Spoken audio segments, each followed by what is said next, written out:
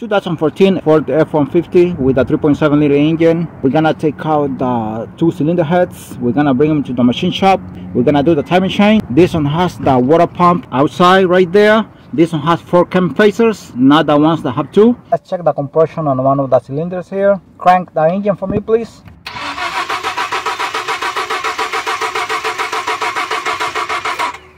Alright, this is the compression here. This compression is too low, 90 psi, not even 90 psi, like 88. Got the feeling there are some leaking valves. Hope they are not vent valves or something. But this compression is too low. We're gonna send the cylinder head to the machine shop anyway, and they are going to be rebuilt there. So let's see it.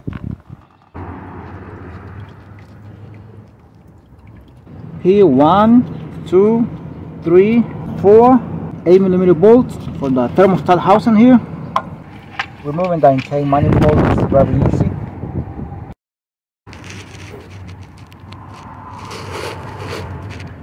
Eight millimeter bolts here for the lower intake manifold.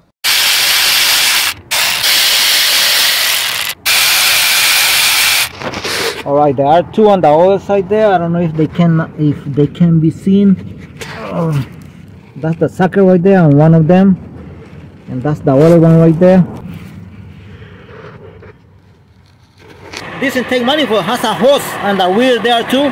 The lock for the fuel line here. What you do is you just push it from this step here, and it comes out on this side here.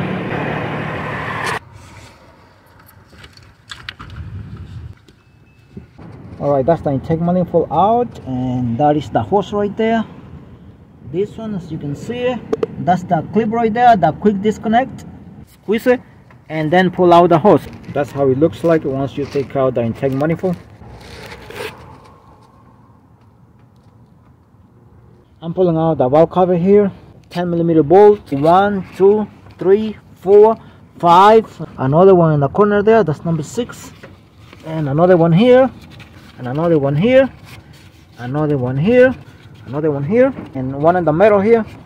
So I pry it out from here and from here very carefully and pulled it out.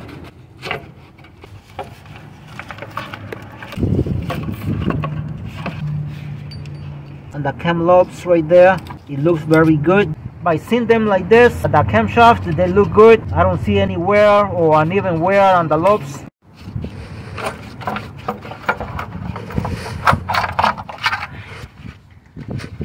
This valve cover has some wire harness attached to it here. All you gotta do is pry them out with some clips. Those wires at the end right there, those right there, they are attached to the valve cover. The hose right here that goes here on the thermostat housing, I have it over here on this side because I didn't take it out from those 2 hoses right there, because then that takes more work. So I just put it aside and tighten here with a piece of rope. That is the quench pulley right there. I already put the pulley right there. I'm gonna see if I can pull it out. And this is the other hose that goes in the thermostat housing here too. I took out almost all of the bolts here, 8mm bolts on the water pump. I still have one in the bottom.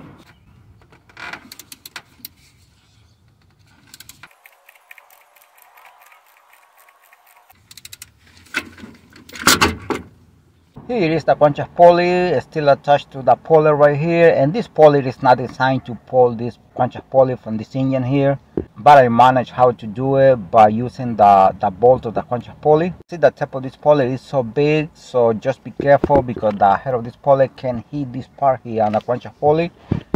This is a Duralast from AutoZone. It's not designed for this engine, but only for this one. You can see here on the information, but as I said, I got to pull it out with this one, so somehow it worked for me. I'm gonna pull out the timing chain cover here, all 10mm bolt.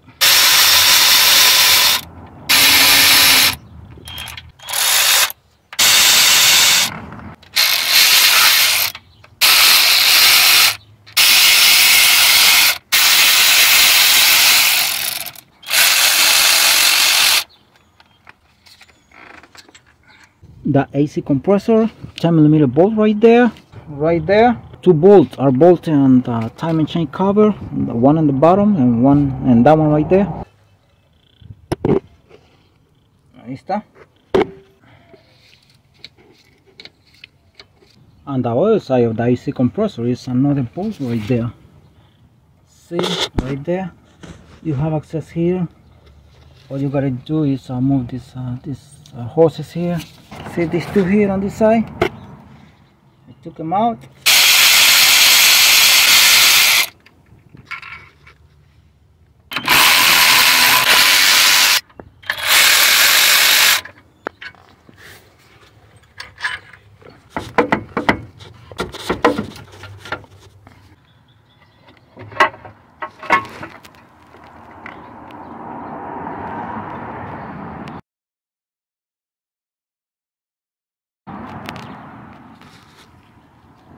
Alright, this is how it looks like. You see, I want to show the bolts right there. As you can see it, those are all the bolts.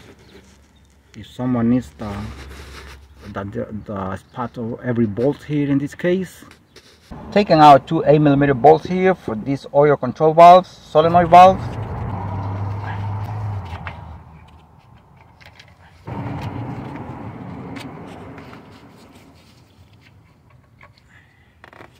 Two 8mm bolts for this guy here, timing chain guy. My recommendation here is to lose these two bolts first, the cam facers bolt, and you're gonna use one of these wrenches here. It should be 26mm wrench. This bolt T60 by the way, and in my case I already did that. I'm gonna put this wrench here so in case if the cam moves,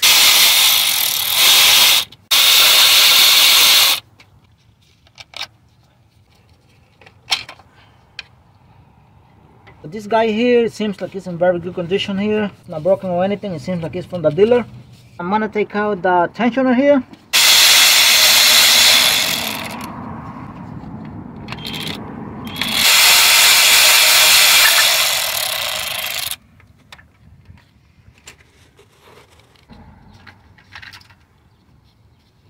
This is the time machine guy, and it looks very good too, except for some scratches here. I don't know why it has these scratches. I don't know if when they installed it they did the scratches here, but it's not too much. I don't know if it's from the timing chain.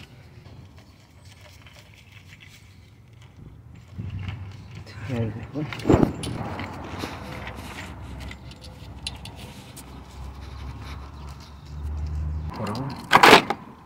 And again, these bolts for the cam facers, they are T60.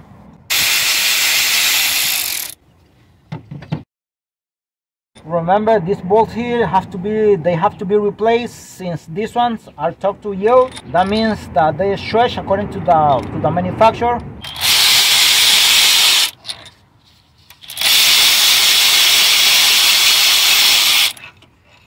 Remember, this bolt and this one here and this cam facer, the one on the side and both sides, is bigger.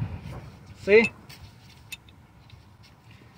To remove these cam facers, push down on the tensioner in the collapse position. You can do it from here, from this hole. You can insert a screwdriver that can fit here on this hole, but I don't have any screwdriver that can fit here, as you can see. So I'm gonna do it from here. Ready? Mm-hmm. To pull out these cam facers, you have to fight a little bit sometimes. You have to wiggle them.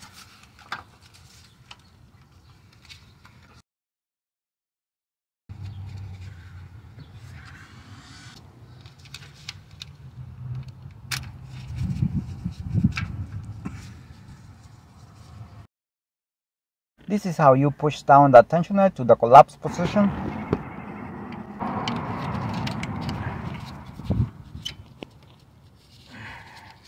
Oops. And that's how it looks right there without any timing components. Alright, the exhaust manifold right there. The head of the bolt have been eaten by the rust. No way to grab them with any kind of socket, and the ones here, it's dark right there, cannot be seen, but they are even worse. So we're gonna cut the stud from here. I already started to cut that one right there, and we're gonna pull out the cylinder head with the exhaust manifold. That's the idea, because taking it out here is gonna take forever.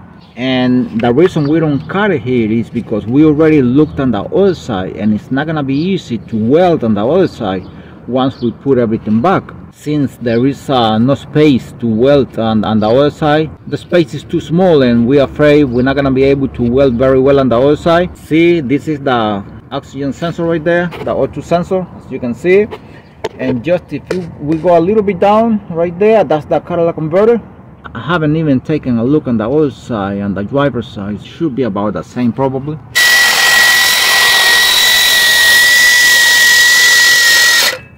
And these bolts here have no head at all. There is no way we can insert a socket here, so that's why we're cutting them. And we already cut the bolts right there, the studs, both of them.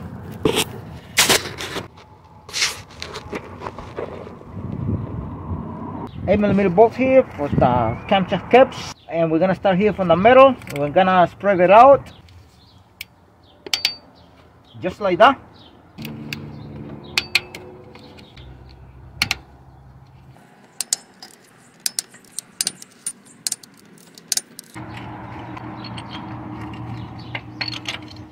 Now this is called the mega cap. That's what Ford calls it, mega cap.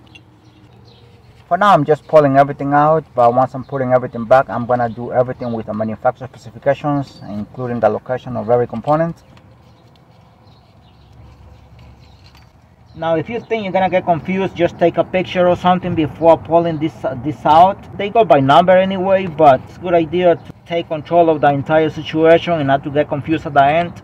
Alright, before taking out the lifters, you should mark them 1, 2, 3, 4 and so on. That's the best thing to do when they are here, just in case if you get confused, because they have to come to the same spot. They were all uneven, and if you make mistake or you get confused, you put this one here once you put everything back, and this one is worn out more than this one here, then the engine is gonna remain noisy, so just be careful with that.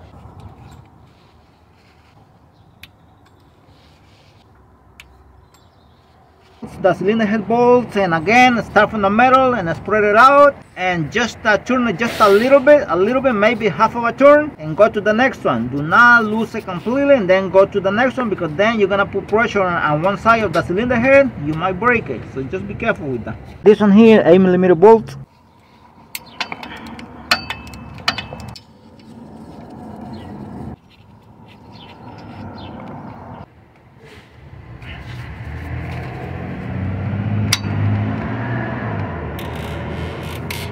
Alright, just like that.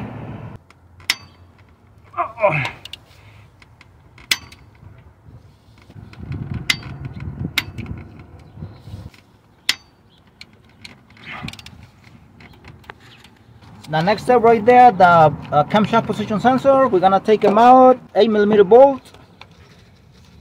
They are kind of accessible right there, so we still have that one to remove right there. Just push it from this side. See, the other one is hanging there on the other side. Ah, la fuerza está ahí, yo lo pucho, yo lo jalo. There it goes. Qué dedazo le metí. Ahí estamos. Alright, I pulled it out already.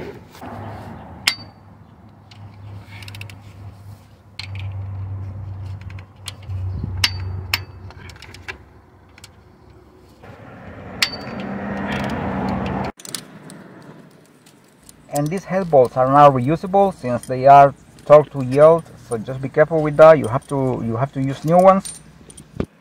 Next step here, before pulling out the cylinder head, make sure you have the spot ready just to seat the cylinder head, and a piece of cardboard or something like that. Make sure you don't drag it at the time of taking it out. Do not drag it, because you're gonna damage the surface. Even though the cylinder head has to go to the machine shop, but take care of the cylinder head before the cylinder head going to the machine shop.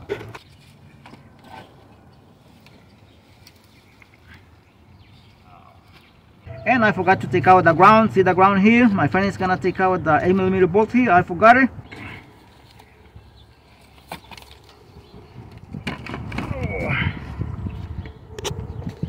Yeah. We removed it already. You see the exhaust manifold right there. The bracket has to be removed. Taking a quick look at the head gasket here, I can see that this head gasket is completely blown. The owner of the vehicle did not tell me that it was losing antifreeze, but somehow I can see that it's leaking because it's completely blown. So this is not a good thing, but let's see what happens. Alright, cylinder head number 2 here on the driver's side, and those are the camshaft position sensors right there. See? Right there. These ones are kind of pain in the neck to remove the bolt. I use 8mm wrench here, ratcheting wrench, as you can see. So I hardly could do it with this one, but I got away with doing it with the small ratchet. All you do is you push him from here, and here he is, and the other one on the other side, right here. The head bolts, 15mm bolts. I cut the stud and the exhaust manifold since they are all rotting. Now you can start by removing this bolt here, 8mm bolt, before starting removing all the big bolts here.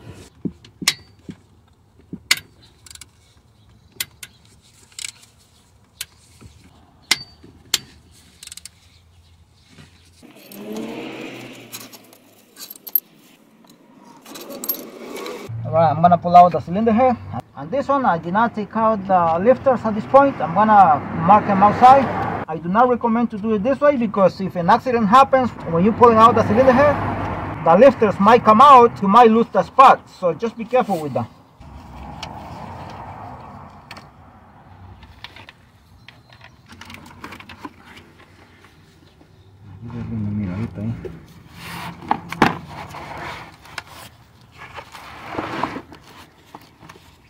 Alright, that's how it looks like right there without the cylinder heads. This is a good moment to replace the knock sensors right there. The knock sensors are painted on the neck to remove with the cylinder heads on top.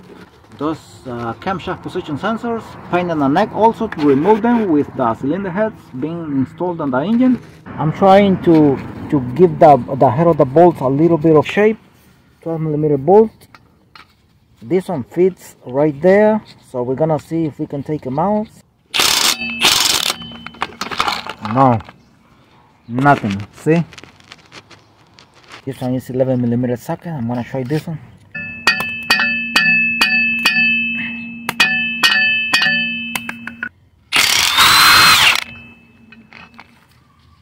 This one came out.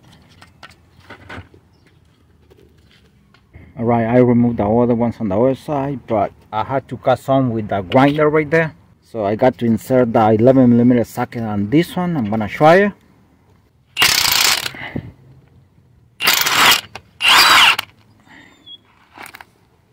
Beautiful. Alright, I'm gonna put a 12mm socket on this one and I'm gonna tap it.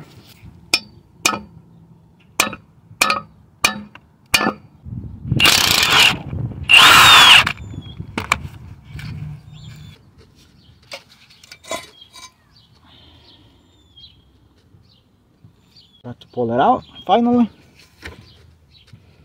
Putting some water here on the ports on the exhaust side of the cylinder heads to see if the valves are leaking or something. I have done this with water all the time. You can do it with diesel or whatever you want to. And I can see this valve here is leaking very little, basically sweating. After a few minutes, it's still the same, basically. The three of them. After about 7 minutes, this one here also started leaking very little, almost nothing either. This also passes the test. Alright, now here, this is the intake side. We're gonna see how everything goes here with these valves. After about 5 or 6 minutes of having the water on the ports, the intake valves are leaking a little bit. They still can pass probably, but definitely this has to be fixed. They are leaking, these ones are leaking a little bit more. The exhaust side basically did not leak, just sweating a little bit. Alright, update here with the intake side. Still, these valves are leaking a little bit faster right now. After a little while, they started to leak a little bit faster, pouring some water on the floor. I don't like this kind of leak anymore because they are leaking kind of fast. Not sure if they still can pass, but anyway, I don't like to take chances. I'm gonna ask the machine shop. This has to be fixed. See, they're leaking a little bit faster right now. Kind of a lot of water already.